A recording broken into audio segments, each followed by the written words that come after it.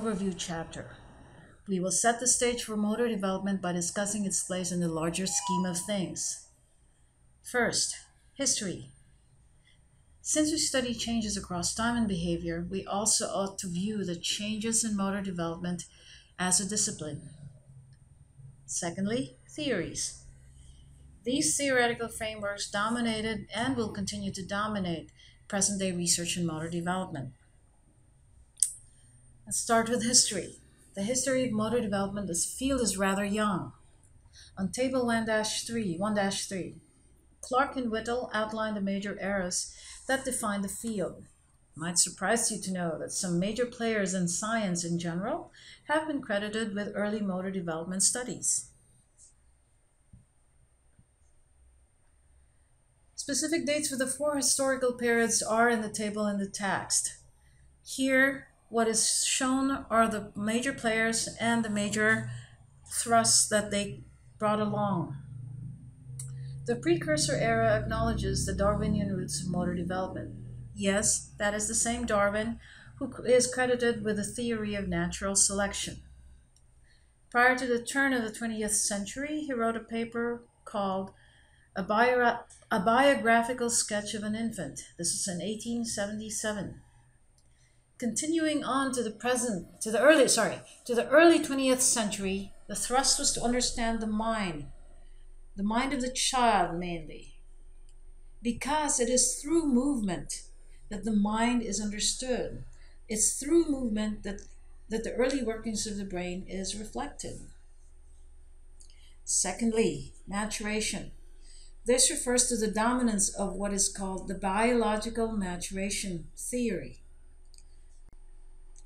From the early to middle 20th century, maturation dominated and ushered the staunch belief in biology. In particular, the maturation of the brain. It is the main factor that is recognized for development. Third, by the mid to about 3/4 of the 20th century, the studies that chronicled normality, or what is average, overwhelmed the field. Thus, normative, descriptive. It describes indices of behavior.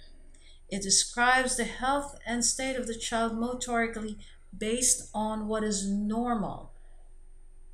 All that rich data to describe human motor skills, what is normal or not, was the result of this era. Ironically, the descriptive period, with all that data and all that rich chronicling of skills, almost killed the growth of the field as a science. If motor development is all about describing stages and ages, then much is already known. If that's all there is, the field could have simply died. Finally, we are now in the process-oriented era. A renaissance occurred as researchers went beyond describing the behavior, but understanding the how, understanding the mechanisms and processes underlying the emergence, evolution, the decline, and dissipation of movement. Two dominant theories try to explain motor development. This is part of the process-oriented era. But what are they? Theory number 1, information processing / maturation model. Note that I've combined both of them.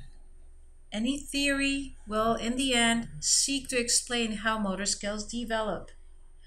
To this day, the remnants of the biological maturation theory remain strong in many areas of science. Combine that with the exponential growth in information technology, the dawn of the information age, with computers.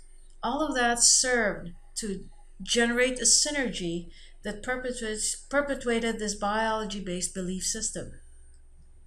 With respect to movement per se, it boils down to this. The brain, functioning like a computer, is front and center and will be the main source of motor performance. As it matures, specific behavioral patterns and changes can be tracked.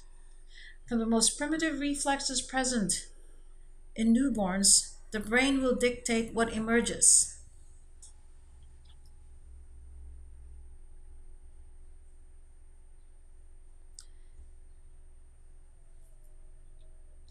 From the reflexive state, it matures and takes over, releasing the system to produce voluntary behavior. In other words, as a newborn, we were basically a bunch of reflexes. But as the higher centers of the brain, where cognition takes over, it paves the way for voluntary behaviors. Because the mind develops, the computer has been an easy tool to picture the brain in its ability to process information and produce and dictate programs that will make us move. The central nervous system serves as the central processing unit that stores information and programs. The effectors just happen to be the limbs. Our limbs carry out these commands and shape the movement form. Even the language that we use to describe behavior right now are computer related. Motor programs, motor plans. What is the alternative? Well, theory number 2 is, let me make this very clear. What theory number 2 rejects is a lock, stock, and barrel acceptance of the maturation theory. Theory number 2 is the dynamical systems theory or model. Newell, Thielen, Kelso, and colleagues. These are the authors quoted in your book. As much as the brain is a recognized powerhouse to effect movement, these authors, through their research, have shown that there are other factors that shape movement and, in addition, influence and shape the brain itself. The scheme that Newell devised is a tripartite model that detail the influence of the following constraints: organismic or individual constraints,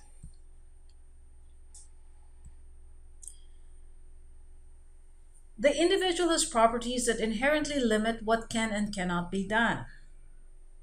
For example, one's height will have a major influence if one can play as center for a basketball team. One's physical structure provides a platform for movement and will at the same time limit what possibilities are available for that individual. Within the organism, of course, is the brain. It is not diminished. It's a very powerful organ, but it does not always have to be the one and only determinant.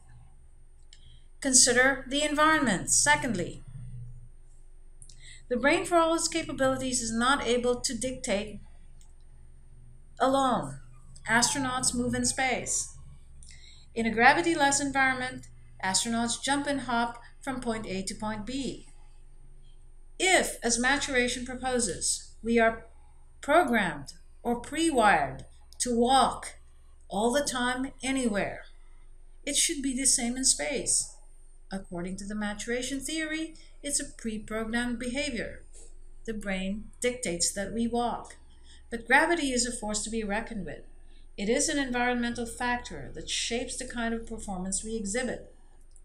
Just as water is a unique environment, where walking long distances is inefficient or downright inadvisable in a deep end of the pool. And so, if the environment is water, what is the likely behavior that we will use from point A to point B? Thus, we swim. The environment can also consist of physical and geographic elements or the socio-emotional aspects of behavior. In terms of socio-emotional context, the presence of supportive, caring, and activity-involved parents will likely develop children who will themselves be active and sport-oriented. Third, task constraints. The task is defined by its goals, rules, and specific manipulations and instructions. The actual behavior must conform to these.